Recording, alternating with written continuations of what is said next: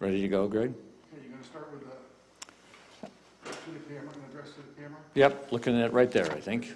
All right. Okay.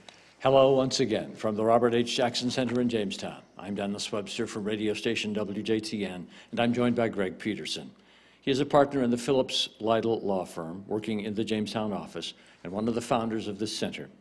We're here for the second in a series of interviews on his work to establish and build this institution dedicated to the life and work of Robert H. Jackson. Greg, thank you for speaking with me again today. Delighted to, Dennis.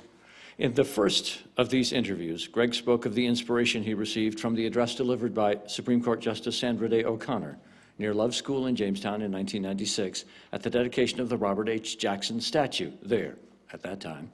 And Greg talked of his surprise when the prominent Jamestown industrialist Carl Kappa told him Jackson was his hero over a period of just a few years under Greg's leadership. This center was born, this building acquired, and programming was begun. And that is where we begin today. Greg, it is a fascinating story of the people that you attracted to this institution and continue to do so. And in mulling over the names that we could talk about in this second session today, one that seemed to come to the top of the list every time I tossed the cards was John Q. Barrett, the Elizabeth Lene Fellow here at the Robert H. Jackson Center, someone who's also very closely associated with this institution today. How did that association begin? I received a call one day from a Professor John Q. Barrett, and I had no knowledge of him or his interest, and he introduced himself by saying that he was a professor of law at St. John's University School of Law and was interested in advancing some biographical information on Robert Jackson. And as part of his early research, he had reached out to Harold Adams from Frewsburg, Harold Adams, the nephew of Robert Jackson. And Harold said, you know, if you want to, feel free to reach out to Greg Peterson, who is contemplating starting the Jackson Center. I think we mentioned last session that in February of 2001, Ed Tomasini, who was off camera, and myself really filmed the first time a discussion regarding the Jackson legacy that Harold gave, and kind of spilled the beans that there might be a Jackson Center. Harold picked up on it also, told John, and John called me. Now, John was trying to convince me that he was a bona fides and that he was in the process of drafting a book called That Man, based on the autobiographical information that Robert Jackson had started but never finished. And it found its way into his son, William Jackson, and John had created a relationship with William Jackson. William died. At the funeral, John, who paid his respects, was then advised by William Jackson's son-in-law that there was this unfinished draft on Franklin Roosevelt. Would you like to see it? Well, John, like a kid in a candy store saying, you get what? A Jackson handwritten draft that's not been published? So he was starting to work on that and actually sent it to me in draft form, still have it, to convince me that he was legitimate. Now, we were hardly convincing anybody that we were legitimate. So we kept in touch, and I told him that we were going to have our first big event May 1st, 2001, Law Day. And John said, I got to be there. My interest is Jackson. The Jackson Center is formally being revealed. The family members and community will be out in force. I would just like to be in the crowd. And he was just in the crowd. He was not a speaker. He was just an attendee. What I hear you saying to me is that you and John Q. Barrett were sort of on parallel tracks, kind of at the same time, in terms of your growing curiosity about Robert H. Jackson, growing interest.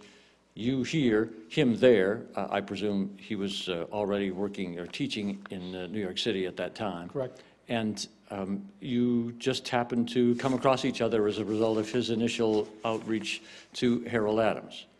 Absolutely correct. It grew from there, though. It grew immensely from there.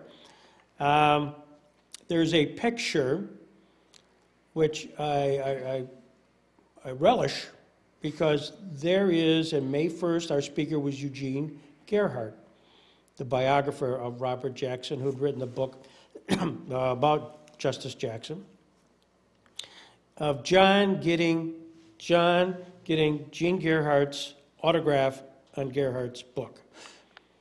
Sort of the passing of the torch, if you will, an 80-year-old biographer of a book of 1958, and John, who then was picking up the torch to then write a book which is somewhat autobiographical on that man about Roosevelt, but lots has Jackson's through Jackson's lenses. And then, of course, John, since then, has become the Elizabeth S. Linney Scholar and been intimately involved. Now, I can't let 2001, which is where we are kind of in that first year, without this vignette. Okay. As we know, Dan Bratton, Chautauqua Institution president, retires December 31st, 2000. Then, because of a serendipitous meeting and gathering with Betty and Carl here at the Kappa Theater, he says, I'm going to be your executive director. He appointed himself. He appointed himself. And we said, yes, of course. He then dies, but that created a connection with Chautauqua. Also created a connection with some of the locals who were involved in the foundations, and one of them was Dr. Lillian Ney. Dr. Lillian Ney, a trustee at Chautauqua, and also a trustee of the Gebbe Foundation, also an original investor here, to the tune of $500,000. And so she, through her connections at Chautauqua, convinced Chautauqua to invite me to be a speaker at the Hall of Philosophy on the newly formed Robert H. Jackson Center, and to give a speech about Justice Jackson and his legacy. Now, I got to tell you, as we talked a little bit off camera, I didn't know much of anything about the biography of Jackson when we started this, other than a desire to learn. And your intimidation factor of being thrown in front of the Hall of Philosophy, pretending to be a scholar when, in fact, half of the Chautauquans are much more knowledgeable. So she invited me, I accepted, and I said, boy, I need help. So I reached out to an attorney in Cortland, New York, named Ted Fenstermacher, who was a Nuremberg prosecutor. He agreed to come to be the real deal. I would be speaking, he's the guy. Now, he's going to cover me. I can give 10 minutes, he can do the hour. A week before, he calls me, he says, I'm in the hospital, I'm not going to be able to make it. Yikes. I'm really naked.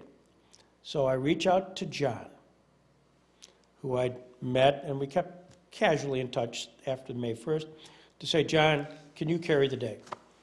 And he did. So that was his first introduction to Chautauqua. That was his first speech at Chautauqua, was in July of 2001, bailing me out, bailing the Jackson Center from falling flat on its face, and again, the rest is history. It would be interesting, and this is really a question for John Q. Barrett, but it's obvious at this point, we've learned through the first interview that you and I did in this series what fueled your interest in Robert H. Jackson. Do you know what fueled his? There is on YouTube, we have a YouTube site at the Robert H. Jackson, a 2001 interview with John, and he talks about that. And essentially, scholarship-wise, he kept running into him in his constitutional law world. He also knew there had been no, other than Gerhardt, any critical analysis of Jackson. Any other biographical work, certainly no autobiographical work. And so he felt like that was a niche that he could grab onto. Everybody in that world of scholarship wants to find a niche with a goal to become the expert. So that was his identification of Jackson. Certainly impressed, but he knew there was something marketable here. And so that was John's keen scholarship interest, yes, was, and which then became his passion. And he's annually, since 2001, has spoken at Chautauqua. The book, That Man, is right out in the book rack here at the Robert H. Jackson Center and is widely available. And John's blog on Jackson with events and pictures and so much information about his personal life and his professional life as he grew through his many jobs and all the way to being the chief Nuremberg prosecutor is really quite an exceptional body of work on its own. And most people who would ever see this would probably know that already, but if not, you should look into that.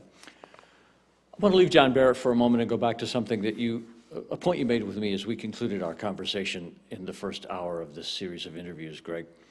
As the center came to life quite quickly, you were driven to do a couple of things. One was to make sure that the Jackson Center continued to be publicized, continued to get space on the front page, if you will. I think last time I said on the marquee. And at the same time, you created an institution that had no archive at all. So you're simultaneously very interested in developing a body of information, of knowledge, artifacts that could celebrate and honor the legacy of Robert H. Jackson.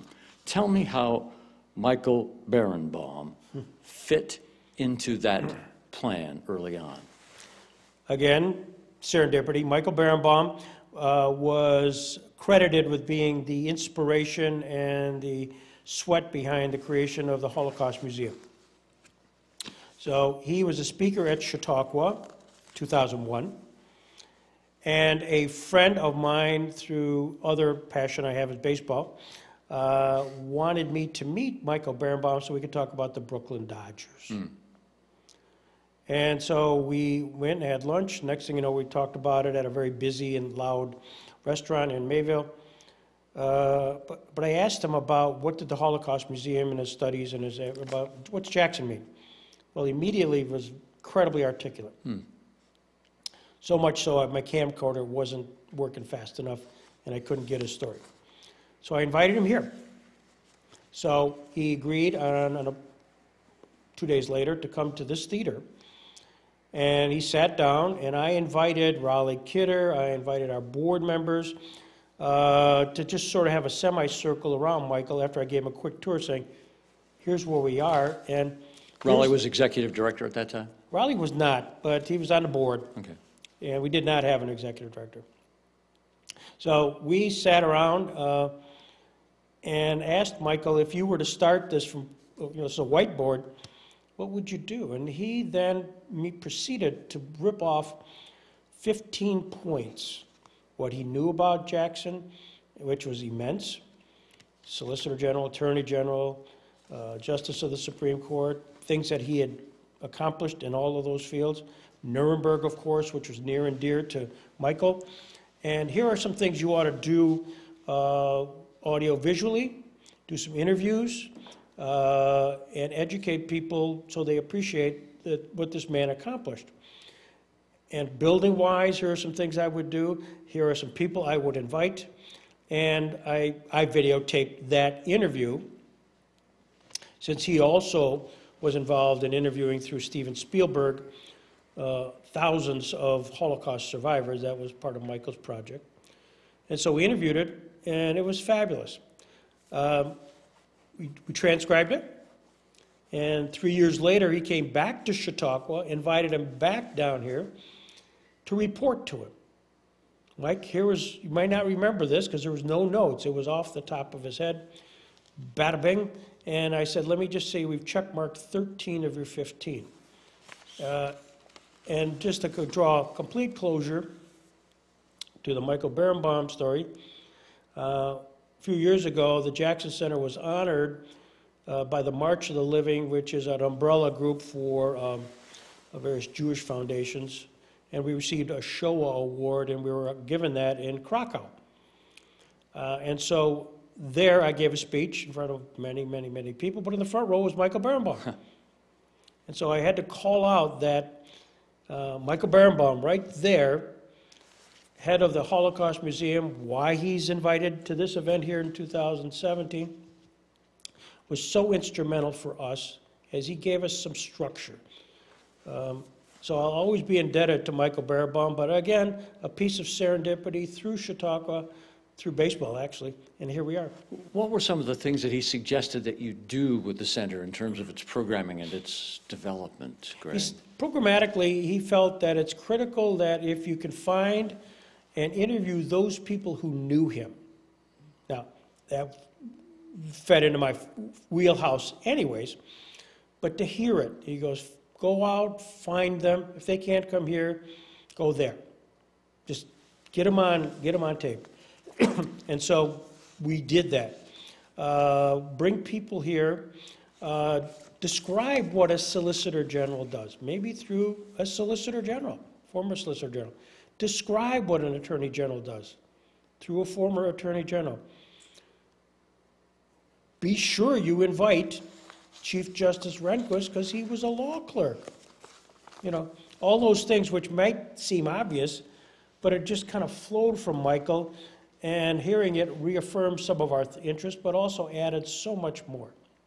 And then he talked about the structure, he talked about funding, talked about relationships with various foundations, and getting involved with collaborations with particular colleges and law schools and Nuremberg, which all of that happened. Well, and it's interesting to hear you talk about how he developed the Holocaust Museum and really planted a seed with you, several of them, in terms of reaching out to those that you could find who knew Jackson or worked with Jackson, which you have done extremely well with here, and particularly in the early years when many of them were still on this earth and available to speak to you. And also some of the other ideas that he brought to you about cultivating community interest in the center and always reaching out to people is something that goes on to this day. And the seed about Rehnquist is the other one that I'll pick up in a few minutes if occasion presents in this hour, Greg Peterson. But one of the other things that you said early on to us was that you had certainly gathered a lot of local support. Betty Lene, Carl Kappa, Chautauqua Region Community Foundation, and the Gebbe Foundation. Dr. Ney, you mentioned in this interview today.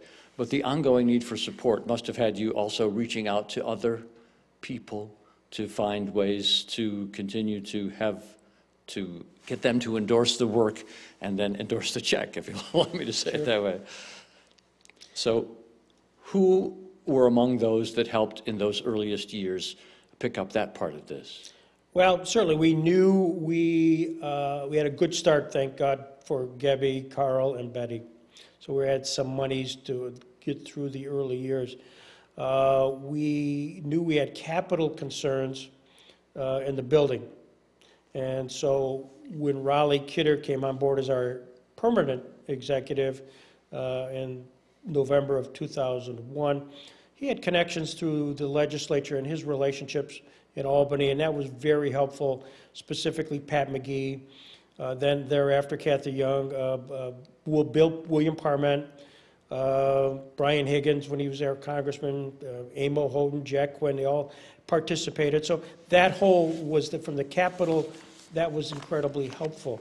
From the local foundations, it was frankly beating the drum a lot by having events here, events at the Jackson Center, then known as the Kappa Theater.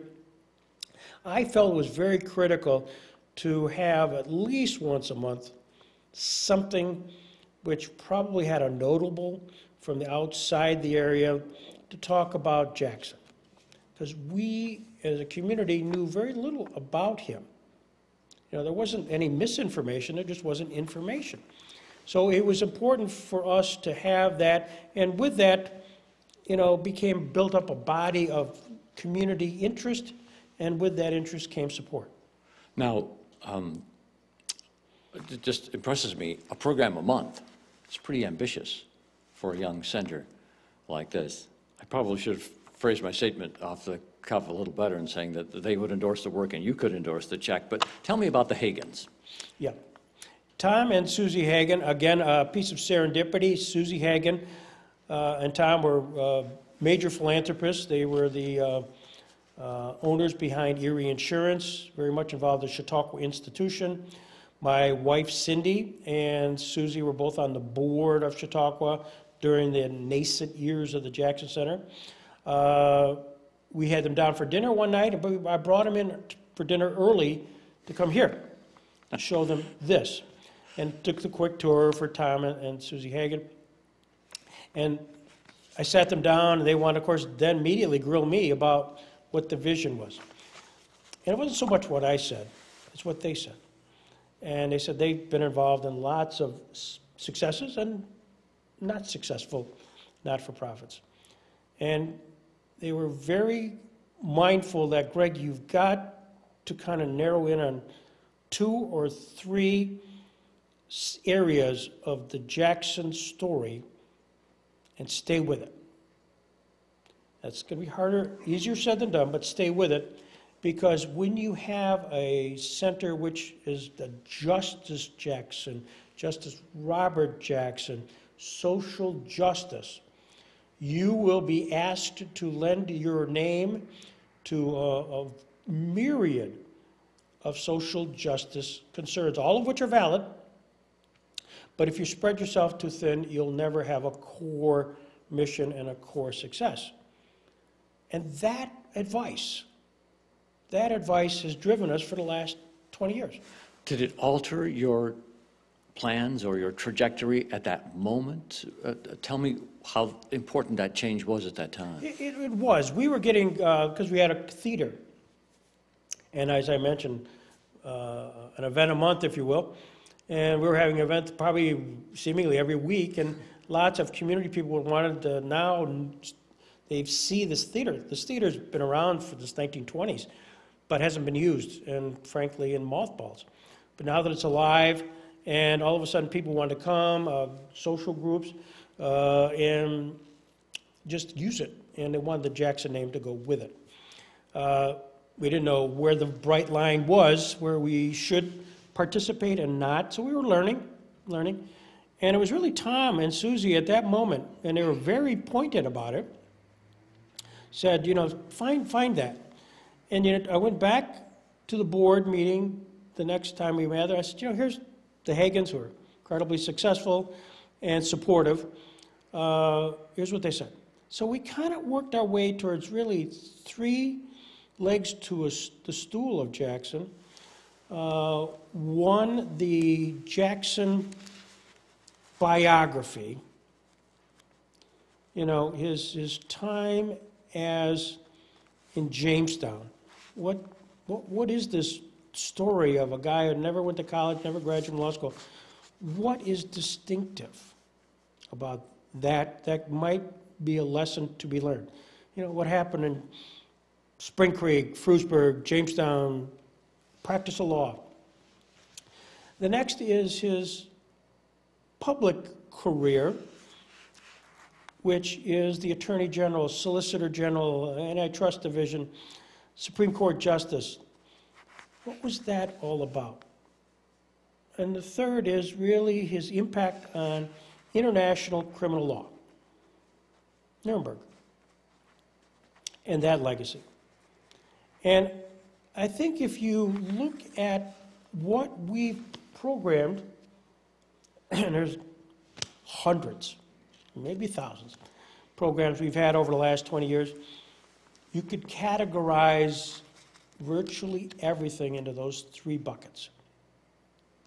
And what's happened, because of the Hagans, and I tell Tom this, we've identified these 3, and when there are anniversaries of one, anniversary of his birthday, you put a Klieg light on that. If it's an anniversary of Nuremberg, which we're now living through now, boom, Klieg light on that. Last couple of years, we had Korematsu, Barnett, 75th anniversaries of those big cases, Klieg lights. So it's permitted us to be diverse, but focused.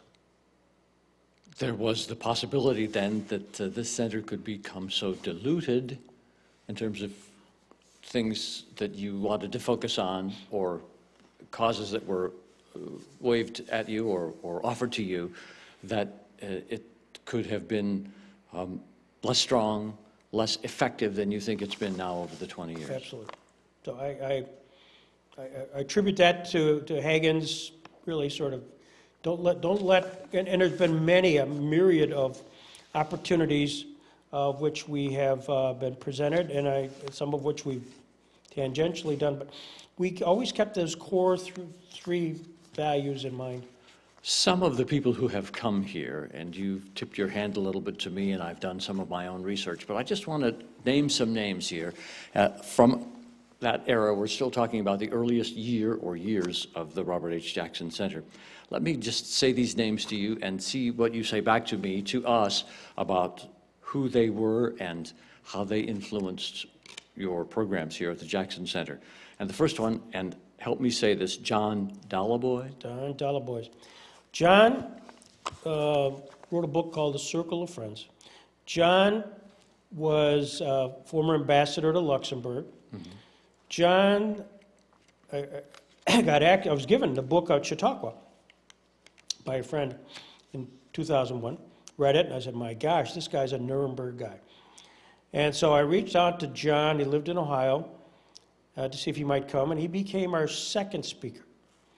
He came here early September, and I set the scene. It was a Rotary event. You know, kind of a noon Rotary on a Monday. This place is packed.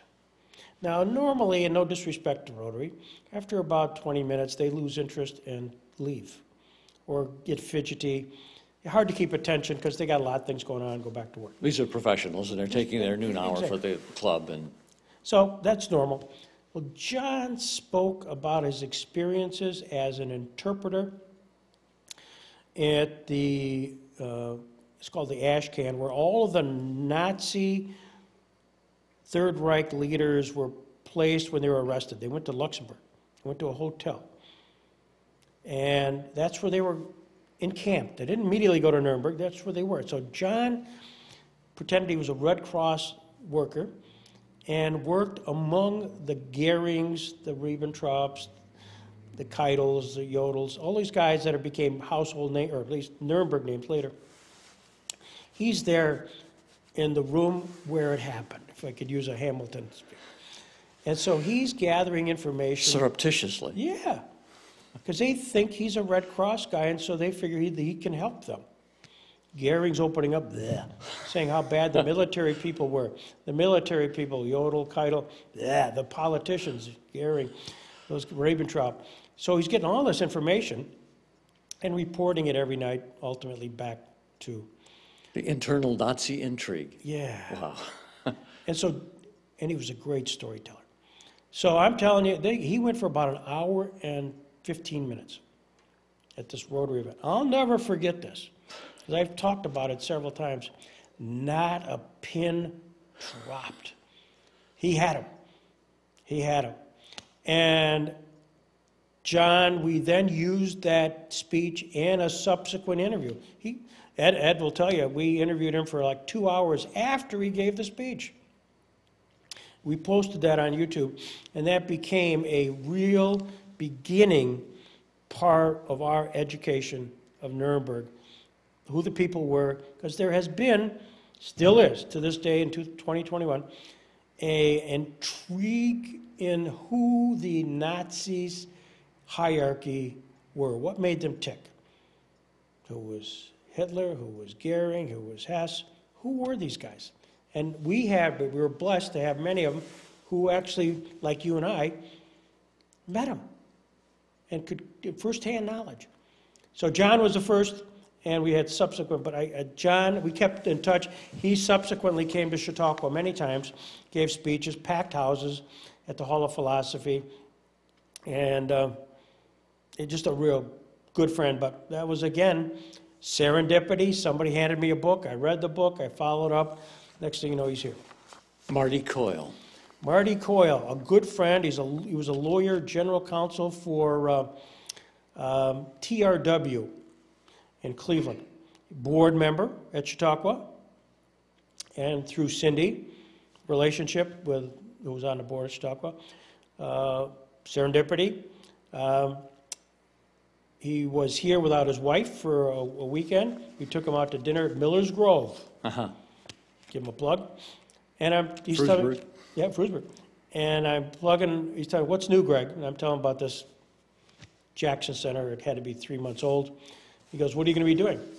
Well, we're going to try to focus in on Jackson's Nuremberg career, et cetera. He goes, well, one of my associates, counsel in the general counsel's office at TRW in Cleveland, is Henry King. Henry King, who was an associate counsel at the Nuremberg trial. He goes, Greg, if you want to get a hold of Henry, I'll make it happen. And I said, of course, why not? So that night, he gets home. I bought his dinner. Thanks. And they said, here's Henry's contact. So I called him immediately, told him what I'd like to do, dream is to have a Nuremberg prosecutors reunion. Is there anybody? Who is there? So I didn't know. And he goes, well, you got to have Whitney Harris. Whitney Harris was Jackson's number 2 at the Nuremberg trial, but he's still alive and in St. Louis, and here's his number. And so I called Whitney, who was very gracious, and he said, yeah, if you're going to pull the gang together, I'll come. But if you have this, you can't have it without Bernie Meltzer in Chicago, who was a University of Chicago dean, law professor. And so I got a hold of Bernie. And so Whitney, Henry, we set a date in October of 2001. They all agreed to come, as did then a fourth person named James Conway. And we had a C-SPAN moment here at the center. Place is packed. We had an introduction here, and then we went behind closed doors. It created a studio where now our boardroom is. And John Barrett interviewed those guys, and that was our first super event, which got C-SPAN coverage. And this is all the first year, really as a result of Marty Coyle mentioning a name. Now, Greg, help us with some time perspectives here for a moment. The anniversary, as we record in 2021, of Nuremberg is being celebrated now. How many years ago was that? 75 years ago. 75 years ago. And now, if we run back the clock 20 years from now, 55 years after Nuremberg, there are still these people available. And it sounds as though, from the tone that you're using here, that the kind of events that you created, that colossal event, was just something that had not happened before or had not happened a long time in the 55 years since Nuremberg? I'll drop another name here, Drexel Sprecher. Drexel Sprecher was also a prosecutor, alive at the time, and we knew of him, but we didn't know where to get a hold of him, candidly. But we knew that he had a couple of Nuremberg reunions back in the 90s. Mm. So we're not the first, but probably the last. And based on that inspiration, we got a hold of those that were alive then and showed up at Drexel. Maybe I'll just talk about it briefly. I did go down to Washington after our event here and interviewed him. He gave me his book, which he just finished on the Nuremberg trial, it's encyclopedic. And he also gave me, and most importantly, his address list for the people that he and his wife had invited to the 1992 and 96 reunion. They hadn't had any since and would not have any more. But magic, because now here's the names, phone numbers, and addresses of that alumni group of Nuremberg people who subsequently became the source material for people I invited to come here. The other time perspective on this, and I'm sure that the viewers are thinking about this as well, Greg, is that how serendipitous, fortuitous that all of this came together at this point. Absolutely. Because we're 55 years post-Nuremberg. These people may have been in their 20s, probably more likely 30s or 40s, approaching that age at that time. I would suspect maybe that some that you would love to have been able to speak to were no longer with us on this earth. But timing, as they say, is everything. and you really captured them, their impressions of Nuremberg and more, which we'll get into in a second here, in a most appropriate and timely fashion before all those memories and thoughts were lost. No question. I think it's fair to say that when we started this in late December of 2000, if you'd asked who might you bring here as a guest, I have no idea. I didn't know if anybody was alive who had interfaced with Jackson, certainly at Nuremberg, because Nuremberg was 1945, 46. And I'm going to do a little shout out to another person, Joe Persico, who we mentioned, but his book on Nuremberg, which was put out in 1996, again, given to me in late 90s at Chautauqua, and I just skimmed it. But within it had an acknowledgement page, which I went back and looked at after we got started.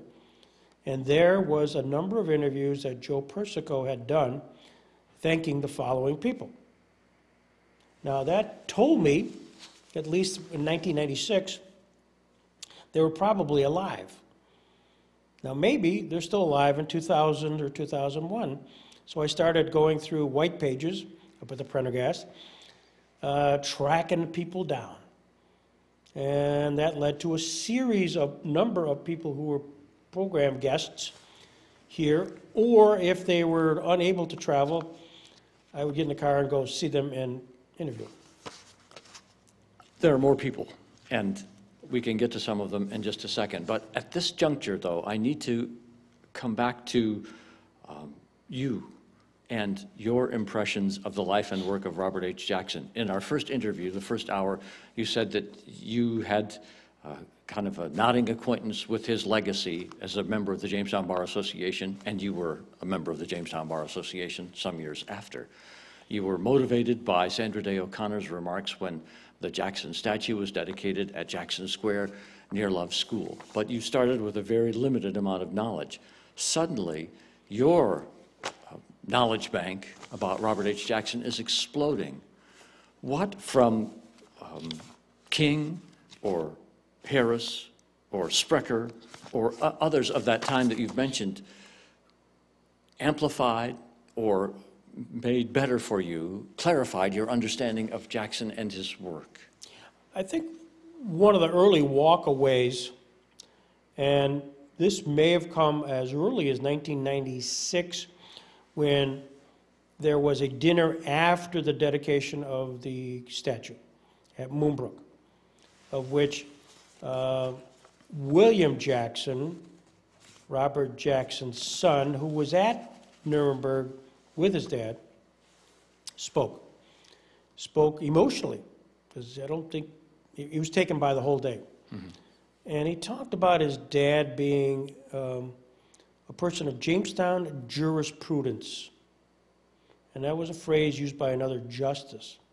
And how Nuremberg impacted him and how he used a lot of his pragmatic approaches towards just managing people, managing this massive trial, and learning more about him, a complex person, but nevertheless one who still maintained his roots, a country lawyer.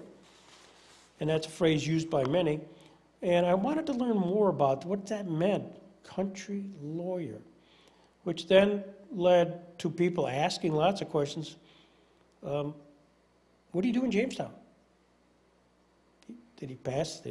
Pass the bar, you know, and all that stuff, the earliest age possible. Where did he practice? Who did he practice with? So now it's a dig in the directory and a dig asking some old people about him, all of which enhanced my own knowledge of what it was like to practice. His practice was like in Jamestown. And it's a whole story unto itself. But then being asked, frankly, in the community, and we live in a community with lots of fraternal organizations, and they're always looking for speakers. Well, I'm a young kid, and I'm fair game, new project, and I was giving talks all the time. Well, all of a sudden, if you're giving talks, you better kind of know what you're talking about. which then in and of itself is an educational process. And started giving law day talks in schools and a lot of opportunities. So it's changed me immediately because I had to learn.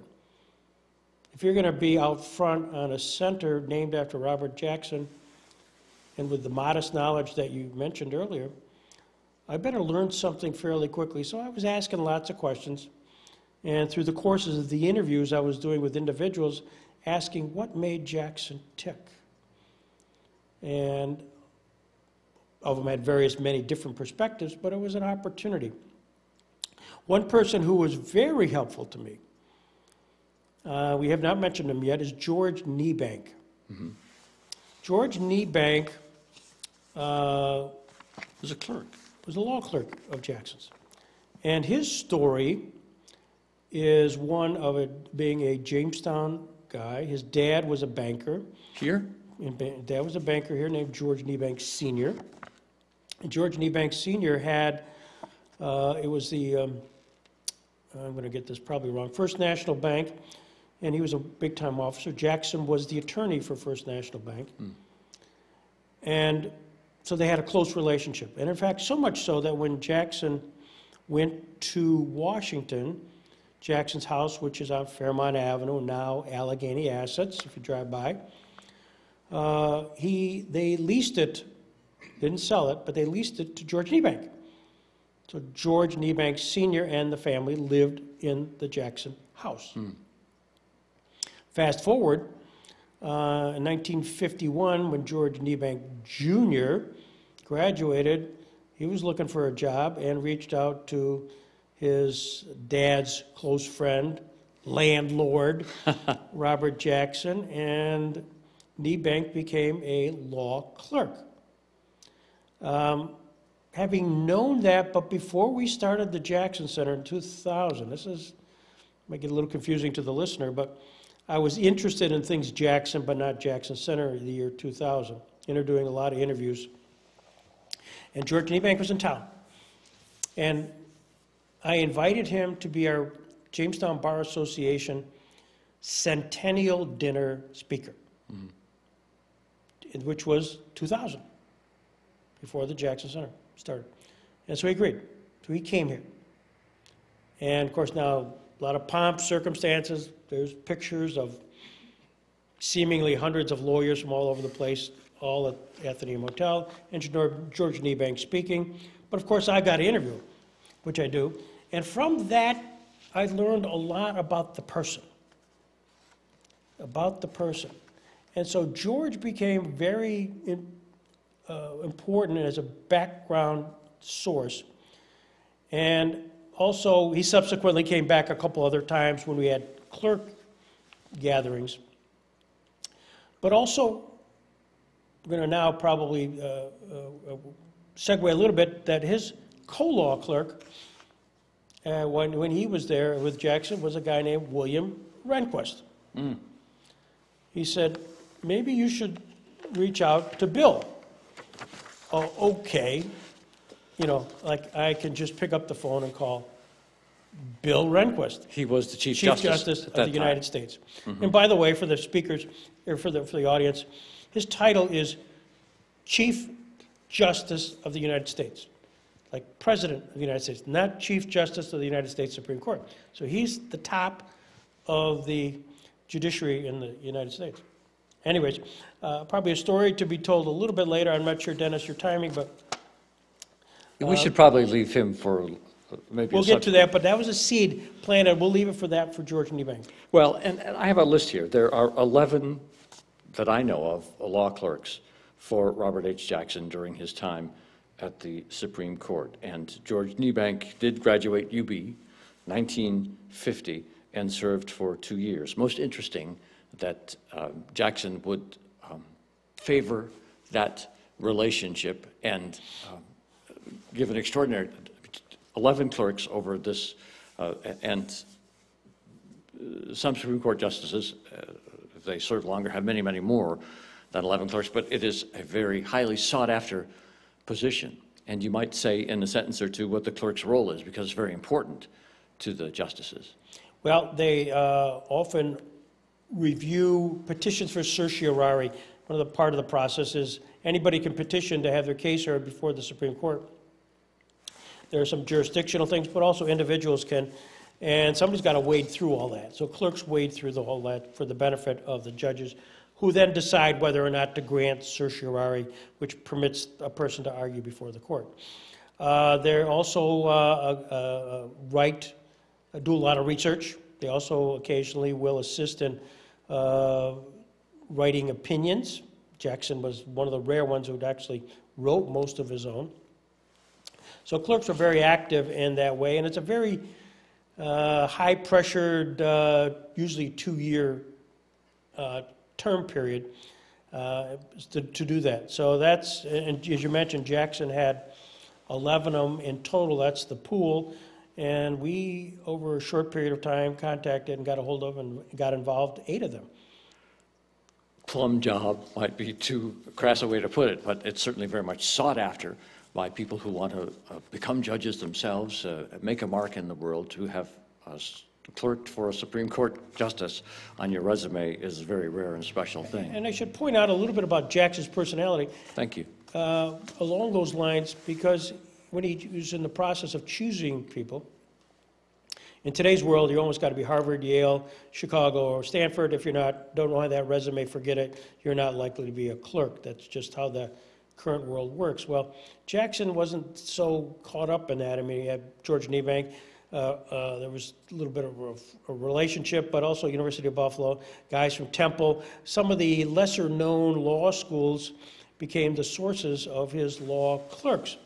So it wasn't an automatic Ivy League school jump to the Supreme Court. Jackson was looking at the personality and was looking something deeper than just the resume. So what did Niebank reveal to you, enlighten you about the character of Robert H. Jackson behind closed doors? Yeah, one, he was open, he was transparent. Not every judge was. He encouraged input from the clerks. He often had them write sort of position papers, trial briefs, or bench briefs is what they were called. And he would take them to heart, mark them up, and then he would, and also at the same time, have his clerks mark them up. And Jackson took an interest in the personalities, the persons outside the courtroom. You know, how's home? How's your wife? How are the kids? And would write little notes to the parents. You know, it was just, he never stood on a pedestal. He never took his position as only one of 9 justices of the United States to be haughty or anything like that. This was had a real down-home personality, and that's part of that country lawyer background. Well, and this, and you phrased it, Jamestown jurisprudence, is something that I would like to catch up with thematically again in maybe a subsequent session here, because the idea of some things that you could learn practicing law in the city of Jamestown for a couple of decades before being moved up into some prestigious positions in Washington, and how that could affect you as a Solicitor General or an Attorney General or a Supreme Court Justice or a prosecutor at the Nuremberg war crimes trials, I think would be an interesting theme to follow. But in the time that remains in this hour, before we get to Justice Rehnquist and some of the other people who celebrated people who have been a part of this place, it would seem important at this point to talk about Father Fuchs and his relationship with Robert H. Jackson and how important he was to the development of this center in the early days.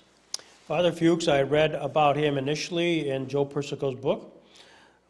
He was a private who survived the Battle of the Bulge, or Hurtgen Forest specifically. He was shot, wounded, went back to his division, ended up at Nuremberg during the occupation.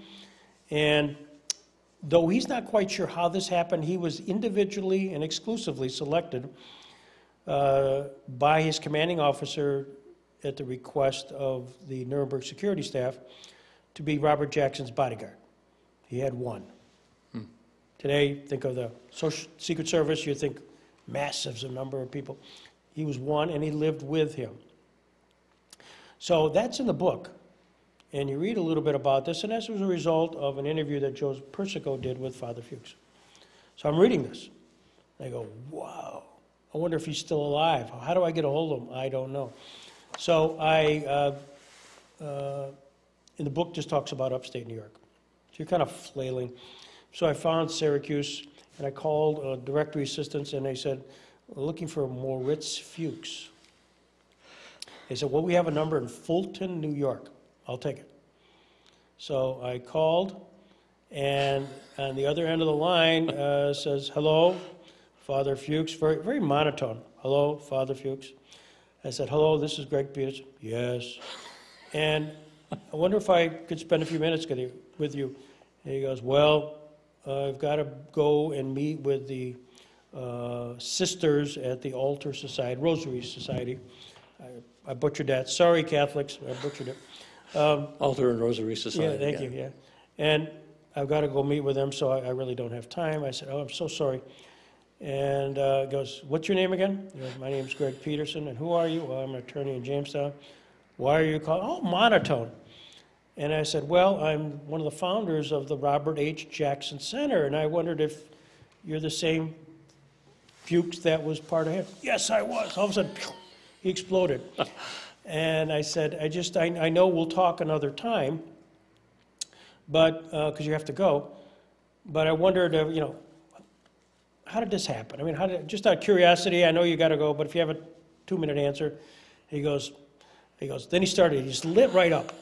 He just went from monotone to an engaged, dynamic personality, and essentially said, 20 minutes later, he's still rolling. I said, Father, I know you had to go to the society here. He goes, the ladies can wait. It's okay. We'll talk. So I'd hit a nerve. And so obviously I had now the bodyguard. As close as you're going to find to Robert Jackson's activities at Nuremberg. Because Father Fuchs, Moritz Fuchs, private Moritz Fuchs, was with him 24/7. I mean, this is the gold mine. So this was early 2002. So the next week, I get in a car, and in a snowstorm, drive to Fulton, New York, which is north of Syracuse. Right. Go to his house, because I'm gonna film this guy. And we do. And the next thing you know, I said, would you be willing to come here when the weather breaks? He agreed. And I said, have you ever given a homily, about Nuremberg, since you subsequently came back and became a priest, which is a whole another hour-long story. Right. He goes, no, never have. My goal is to save lives, teach the word of Christ, and I really never do that. Would you? Well, I'd love to. I've never been asked, and nor have I had a chance to, but I'll prepare something. So he came here. Place is packed. Mm-hmm. Catholic priests were here. Everybody in the world. Jim Roselli was set up to, co-interview with him, Jim and I. And it was magic. It was magic. And subsequently, he enjoyed it so much that we stayed in touch. He came back for every one of our big events. He became the priest of the Jackson Center. So whether it's Rehnquist, Roberts, we had invocations, benedictions, anything big, the movie premieres, Fuchs was here. And of course he lent credibility, because if you're trying to get into the personality of Jackson, he's it. Nobody got closer. What did he teach you about the character and the character of Robert H. Jackson and his work at Nuremberg? Is even-temperedness, because there were so many conflicting stakeholders of trying to get the attention of what the prosecution would look like. The number of attorneys, all ego, all have egos. Not shocking anybody here. And they all want attention. And this was a huge endeavor. And Jackson was the quarterback. He's the guy that was the architect of the Nuremberg trial. So not only did he have to put the trial together, negotiate the indictment, London Agreement, the treaty among all the allies, and then put together a trial team, assemble all the evidence, get all of the attorneys involved, you know, and at various times cross-examine some of the major witnesses. I mean, this is a tremendous one-man show, which could have been incredibly taxing and tiring, but somehow he was able to keep an even keel through it all. And that sense of humility really had an impact on Fuchs. And he conveyed that on his many speeches, but certainly in the initial interviews we had with him. There's some fascinating things you're saying about Robert H. Jackson here that I would like to pursue with you at another time, because the balance, again, Jamestown jurisprudence and this extraordinary mechanism, machinery of Nuremberg that he had to orchestrate and run, and to be able to successfully do that in the pragmatic fashion that you're talking about, and not get, to use the contemporary vernacular, lost in the weeds at the same time. Sounds like a very interesting, provocative kind of balance to think about that Jackson executed, must have executed at that. But I want to come back now in the final minutes that we have in our second hour, Greg Peterson, to you. And at these moments, and they were quite explosive in terms of you being able to tap the resources, living resources available, who could connect you to the life and work of Robert H. Jackson. How was it for you then to be a part of this center and work with a board of directors and maintain a law practice of your own at the same time? It sounds like a sort of dizzying time in the life of you. All of that is true, and at the same time, you know, I have 3 children with my wife, and Cindy was, of course, a grounding and a balancing act of all, and I had a very supportive law firm. I mentioned that at the outset here, which permitted me to do this. And of course, this is a team. This is a team, and one of the things about this community is their willingness to be engaged. Perhaps, you know, once you excite them in the possibilities, they're willing to involve themselves, involve their time, involve their energies. So whether it was board members, whether it was foundations, a number of them, many of them I haven't mentioned, all incredibly supportive, and all behind that are personalities. A foundation is not a corporate entity. It's individuals who make that up. So those relationships all kind of came together. It dovetailed a little bit into my practice of law, perhaps. And this is a law. Jackson was a lawyer and a judge, and you got to be able to meld practice, people, personalities that you're now interfacing with a common cause of advancing a Jamestown resident, area native who did incredibly well, and always with an eye towards, I didn't know that. Wow, there's a wow factor. But in your pragmatic management of all that you had taken on, what I don't hear you saying was that there was ever a moment in which you said, wow, what have I gotten myself into here? Or I don't hear you saying, oh, I'm so overwhelmed, I don't know that I can finish this work. You were still, had your head above water. I think that's true. We never, to this day, hit a brick wall. You know, I think you asked at the outset, could you have envisioned what we are today 20 years ago? And the answer is absolutely not. Absolutely not. And so you just kind of went forward. Yeah, you had to make course corrections. But along the way, you're in meeting some incredibly interesting people, and whoever I'm meeting in the public eye, I have a story to tell about Jackson. By the way, did you know? Well, the next thing, you don't know where that conversation's going to go. You know, whether it's so many opportunities of people where all of a sudden conversation say, hey, meet Aunt Tilly, who was at the Nuremberg trial, and next thing you know, Aunt Tilly's being at here, and I'm interviewing her. That keeps the juices going, and to this day it does. So many people who were very supportive, my family, my parents, certainly my wife, the kids. My kids, I've engaged them. And so many people, like I'm looking at Ed Tomasini over there, who's just been with us for 20-some years. I think he's still got a smile on his face. All of that permits you to wake up in the morning and saying, what's today going to bring? And I never really look back. You know, sure, you've got history, you're building up history, and you're building up a vault. And that's why I'm delighted, Dennis Webster, that you're causing me to reflect on the times which, yeah, some books have been written about it and all, but we're looking forward. Now I am looking back, and you can start seeing some rational approach towards why we got to where we got to. And but it's certainly, I've been blessed. We had an event on our 10th anniversary, and we invited everybody. And there's a booklet that we were involved, and it's pages, just pages of people in the community who were engaged, volunteers, docents, drivers, you know, all of this stuff. And it took a whole lot of people doing that stuff to do that. So yeah, we've been very lucky at the Jackson Center.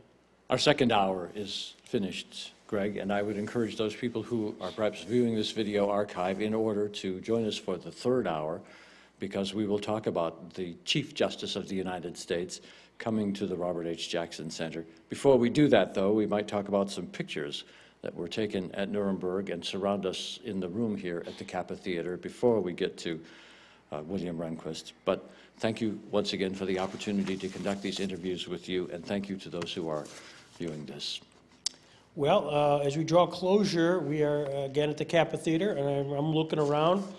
There are pictures, some mostly black and white, some in color, taken by Ray D'Addario. Let's hold him till next time. We're going to hold it? Okay, we're teasing him, all right. Right now, I need to say thank you to Kristen McMahon, the president of the Robert H. Jackson Center, the entire staff here for the opportunity to use this wonderful facility to record these interviews. As you mentioned, all the technical work is done by Ed Tomasini himself, a committed supporter of the work of the Robert H. Jackson Center. We speak to you on February 10th, 2021, in the midst of the COVID-19 pandemic. As you look at the set here at the Kappa Theater, you will see that appropriate protocols have been put in place, and we'll see you next time. Thank you. Guy's good. The guy's good. He's getting stuff out of me, man. Thank you very much. It's a pleasure and an honor.